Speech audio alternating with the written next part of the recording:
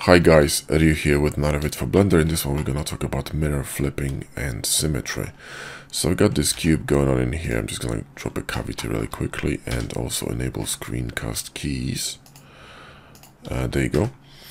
And let me show you how this works in vanilla first, okay? So I'm going to move this cube somewhere here on the y-axis, and I want to flip it to the other side across, across this x-axis, right? So the way to do this is to press Ctrl M, which for some reason sometimes doesn't work in Blender as intended. So I'm gonna press spacebar for search, and by default it's F3. You can change it in settings, and click on this, press on this Ctrl M, okay? And now you can use the middle mouse button to actually change the direction of the flip, but nothing happens really because our pivot point is set to origin point, and the origin point is in here. So if I, for example, made some changes to this object, I did it again, okay, and flip it on y-axis, now you can see that it's actually starting to flip depending on which axis I'm going to press, right?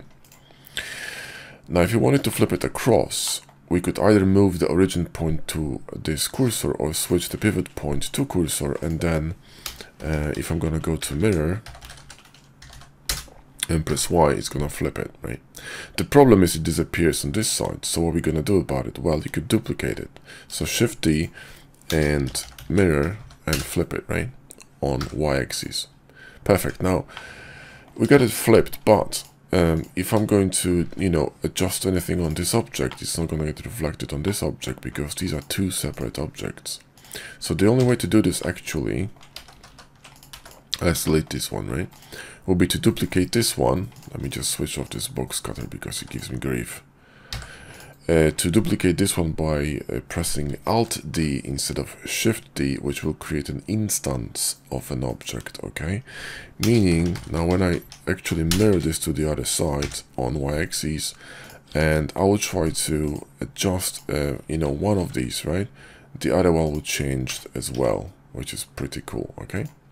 So that's one of the ways of mirroring stuff across. Another way would be, let's say that you have one object, okay? So let's select everything with A and press Ctrl G to merge them together, and Shift S with machine tools and bring cursor, this origin point to cursor, which is in the middle. Or you could do it in here if you don't have machine tools, right? Machine tools is a free add-on, and I have a video on how to use this. And the link to machine add-ons is in the video description, so have a look at it. It's very powerful and very useful. I use it all the time, for example, for switching between different modes like, vertex, solid, edge, etc. I don't have to go to this top menu in Blender and, dance with the keys. Now let's say you want to symmetrize something, okay, to the other side. So we're going to go to edit mode, select this one and go to symmetry and symmetrize it to the other side. You can choose which direction you want to go to, right? But it didn't work very well because, you see, for this to work you need to have everything selected and then press symmetry and Bob's your uncle, right? Very it's a lot of work because it's much easier with hard-ups, but I'll show you later on how to do it. Anyway, so that's that. There's another way to do this, and it's by using mirror modifier. So for example, if I create something like this here, and I wanted to flip it to the other side, let me just turn the cavity on so it's, a bit more visible. And I can always go here and add a modifier, which is going to be a mirror modifier, right? And I can flip it on either X, okay, or Y, depending on which axis I want to go for. Let's just delete this. And this is a little bit confusing at first before you actually understand how this works. Now, Blender usually flips from right to left for some weird reason, and you cannot just easily invert it. You need to use this flip option. So if I want to symmetrize it and bisect it across y-axis from left to right, I need to flip the mirror to the other side, right? So that's how mirror works in Blender, okay? And any changes that you're going to make on one side gonna be reflected on the other side, right? There's another important function of mirror that I want to talk about, and that's actually clipping. So if I'm gonna bring my object in here, and I'm going to flip this one across the cursor. So let's just choose cursor as a pivot point again. and go to mirror and flip it across Y. Nothing again will happen, but if I'm gonna move my origin point to cursor, you can see that the flip just happened. So now if I wanted to extrude this face and, you know, sort of merge them in the middle, you can see they're overlapping because there is no clipping being turned on. You need to turn on clipping in here, and then G, Y, and they're gonna meet in the middle and will not go across through one another. Okay, then when you apply the mirror, you have to be in object mode to apply mirror, and you'll see that you have a symmetrical object. Okay, so that's basically the, you know, mirror, symmetry and flip in a nutshell in Blender. Now why you want to use hard ops is because it's bloody fast and intuitive. First of all, I press Alt X and I can choose which direction I want to, you know, mirror stuff to, and I'm done, right? If I want to symmetrize something,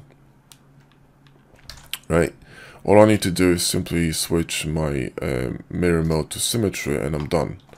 Or you could do it with D menu, right?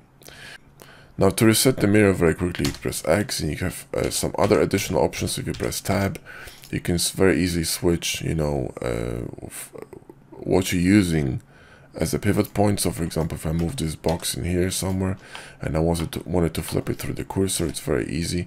All I do is simply switch the cursor and I just flip it, right? It's just easy, you know. And then you have a gizmo in the middle, like an empty, which you can use to simply, you know, do all kinds of funny stuff like this. You can also very quickly stack mirrors because, you know, I have already a mirror going on in here, right? That mirrors from here to the other side. So if I want to add another mirror, I can do it by simply going to new mirror and flip it across, and I got two mirrors going on. So I got this mirror, right? And I got this mirror. So quite powerful and very fast and intuitive. You know, you don't have to think which side to flip to which side, press space bars and search for stuff that doesn't work. So anyway guys, that's it for the mirror modifiers, flipping options and symmetry in Blender. If you want to know more about mirror in hard ops, I think I have like at least 2 videos on it, so you know, have a look in my channel under the hard ops and box cutter playlist, and I'm sure you're gonna find it.